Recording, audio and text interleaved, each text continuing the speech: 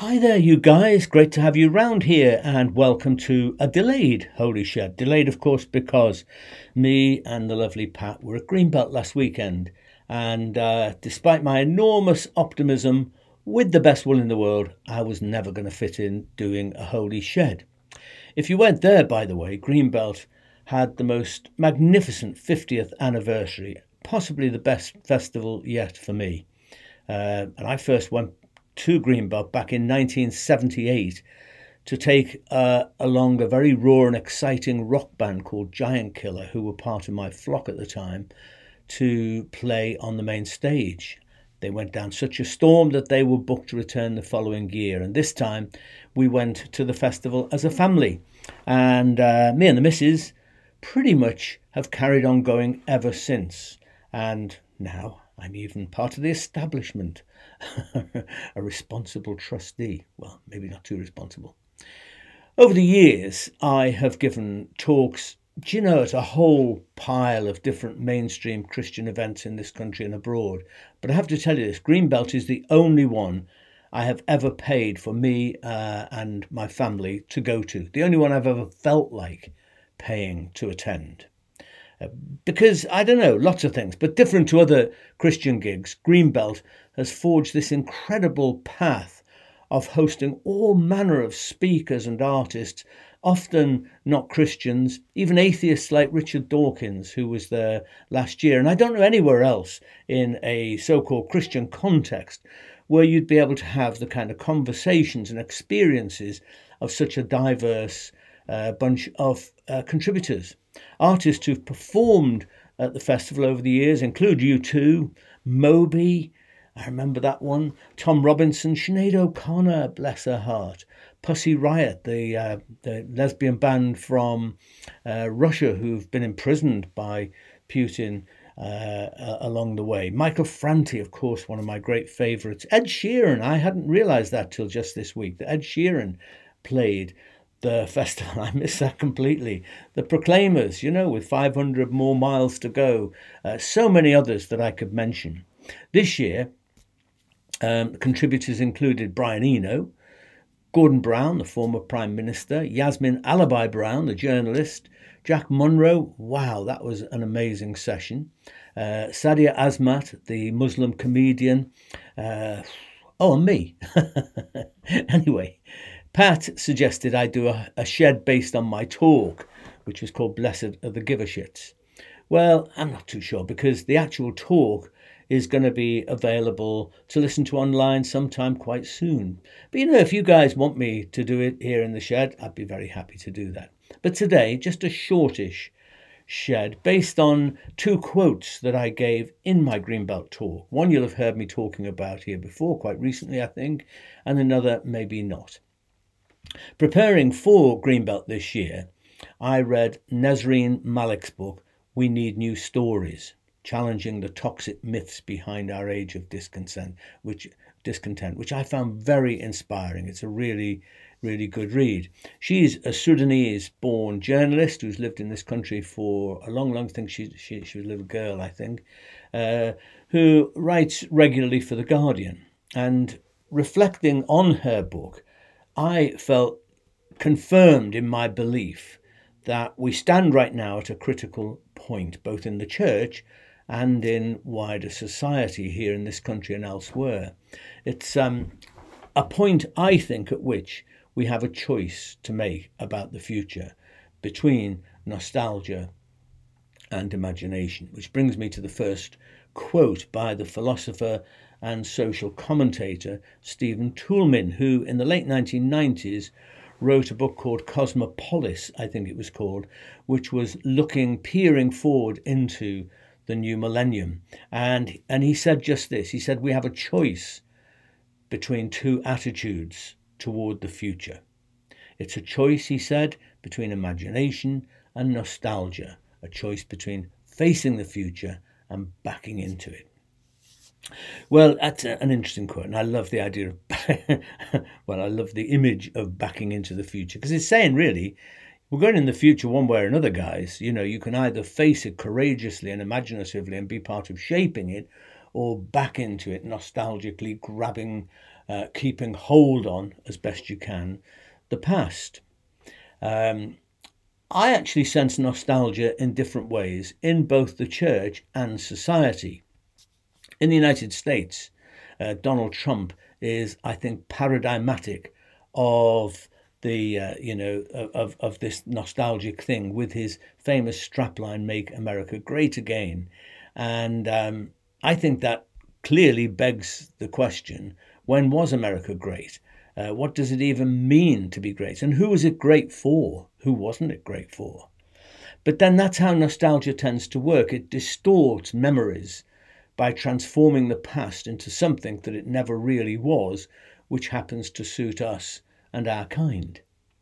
In a similar fashion, here in the UK, some people long to see the great reinserted into Great Britain, and populist politics plays on this and on the whole Little England mentality. And a similar psychology exists in other parts of Europe and elsewhere in the world. It seems to be a trend. And sometimes I think that's because, there is a future impacting us already or peering over the horizon that is scary and, threatening, and we feel insecure. And so we want to run for the hills. We want to go back to what we feel, even though it's a fantasy very often, a past which is more controllable and more certain, obviously, than the future that is appearing up ahead.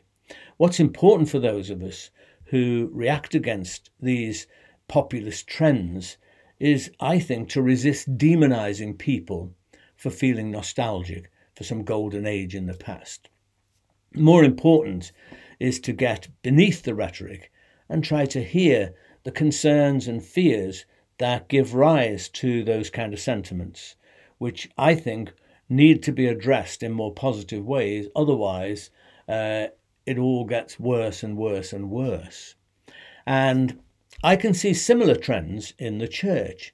Fundamentalist and a lot of conservative Christianity contends that they are being faithful to the gospel, the past.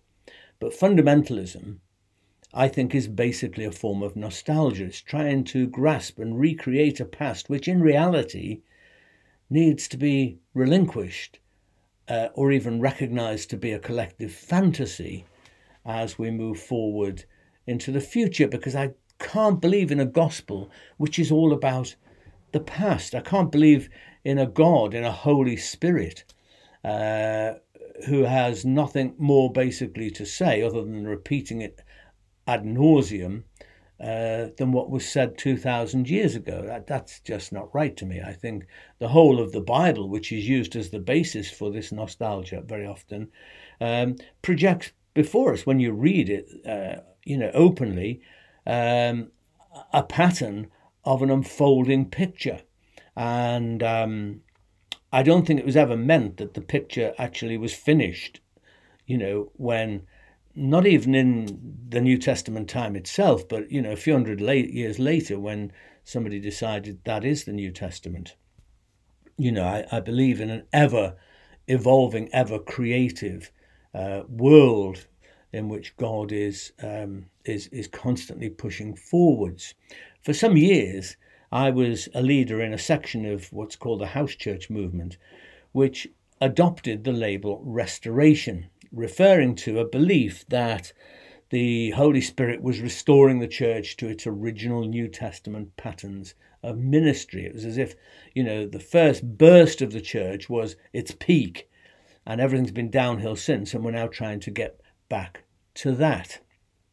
And, the restoration movement, which was itself a kind of religious populism, flourished, enormously flourished in the 1970s and early 1980s. It was quite exciting to be a part of it, if, as we were caught up in this sense that something was being restored. But it was all based on a false impression of a New Testament golden age, which never really existed. In a book of responses, both positive and negative, to my book, The Post-Evangelical, the lovely Maggie Dawn wrote an essay with the brilliant title, You have to change to stay the same.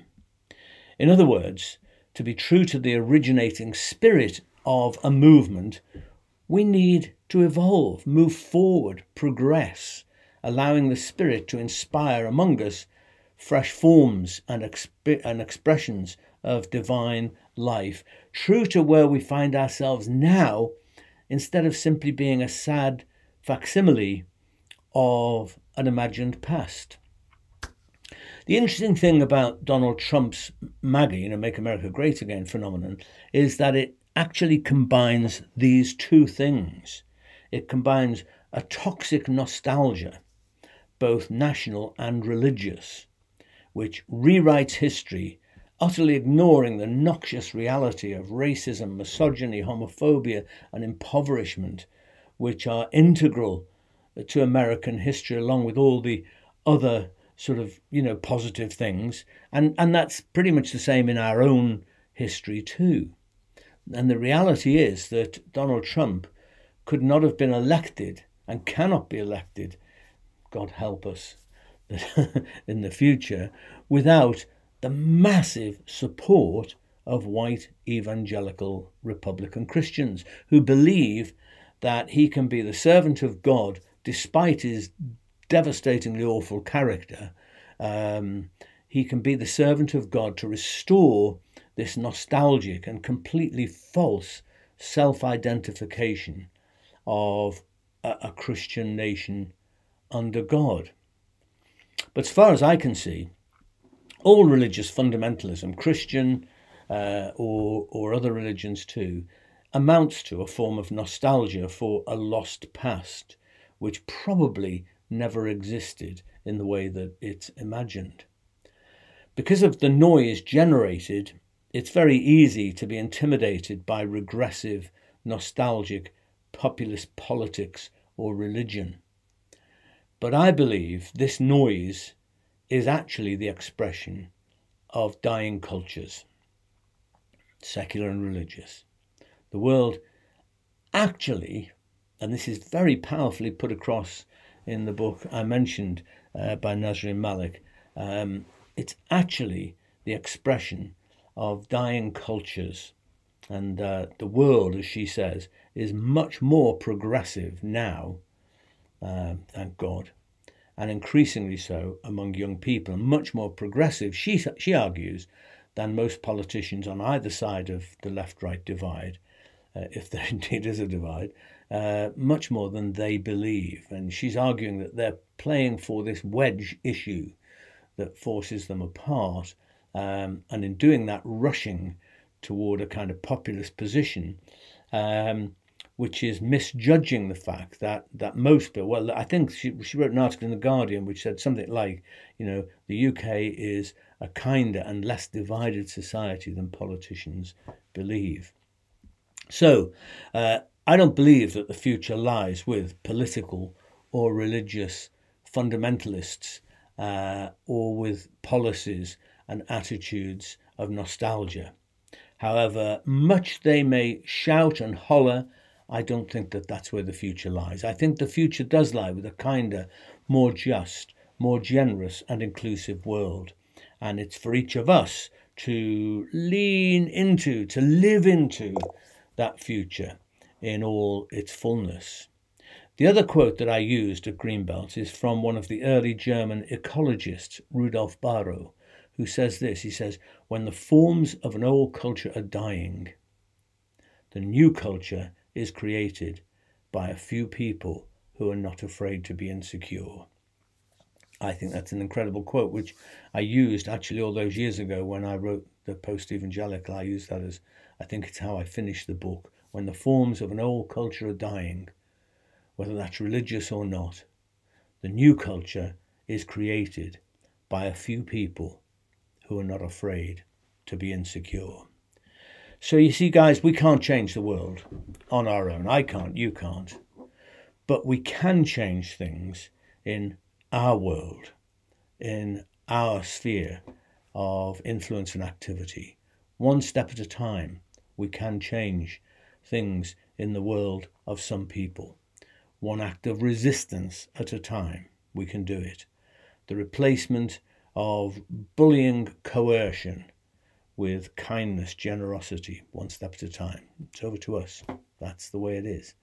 I don't believe things have to be the way they are, and therefore I believe with all my heart, I place all my sort of bets on a future which is shaped by new imagination rather than by this, stultifying nostalgia for something in the past, which most often is a fantasy anyway. Okay, so I have got a prayer that I thought about when I was thinking through these thoughts. I believe in life. I don't believe things have to be the way they are. I don't believe noise and intimidation equal might. I don't believe in being a passive victim, bereft of power, waiting for someone else to step in. I do believe faith, as small as a mustard seed, infuses even the least with courage to move a mountain. I do believe hope is our greatest act of defiance against a culture of pessimism and despair. I do believe love can resist a tsunami of callous intention, open-heartedly reaching out even to an enemy. I believe in future. I believe in imagination. I believe in adventure. I believe in having a reverse gear. I believe in kissing the morning. I believe in singing in the rain. I believe in making new friends I didn't imagine could be my friends. I believe in knowing we have limits. I believe in being insecure as a way of growing strong. I believe in not knowing what to believe, but believing all the same. Why? I believe in life.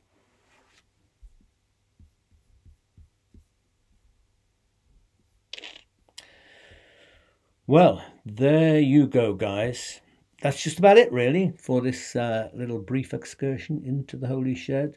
If you like what I'm doing here, you know what to do. Here's the link on the screen before you. And that's really just about it. Stay awake to life. Stay awake and alive to people around you. Stay human. And I'm going to leave you with a magnificent quote by Mary Oliver. I'm sure you're aware of it, but it bears further contemplation. See you soon.